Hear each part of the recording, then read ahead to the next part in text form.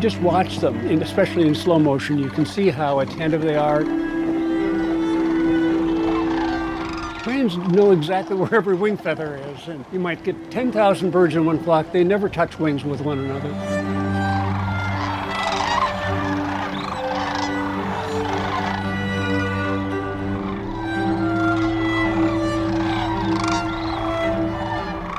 They're wonderful gliders. They can just adjust the wings and tail and do these wonderful aeronautics. I think of it as a kind of dance of life when they're up in the air and circling around. I think they must be thinking, my God, it feels good to be back in the Platte. It just makes me think they must be overjoyed.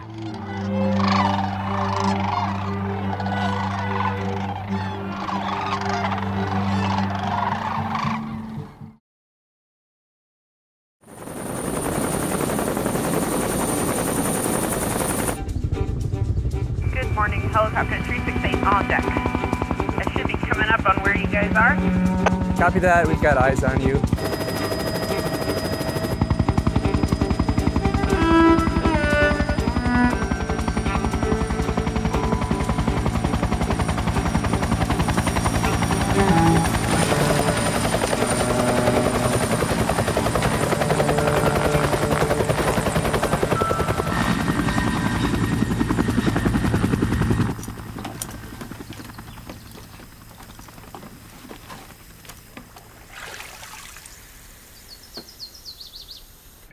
There they are. They're a little stressed, I think.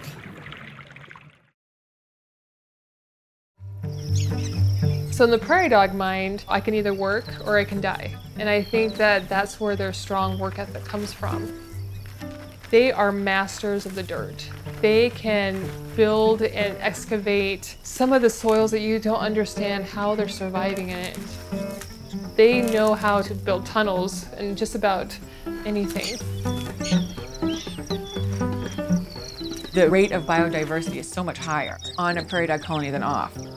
Reintroducing prairie dogs to a collapsed ecosystem can cause the ecosystem to build back up. As the prairie dogs start burrowing, they start promoting the growth of different kinds of vegetation. Other animals come in, using the burrows, preying on the prairie dogs, eating the vegetation that the prairie dogs are causing to resprout. Over time, you start rebuilding the ecosystem that you once had. They're an amazing creature that just really does good things for the environment.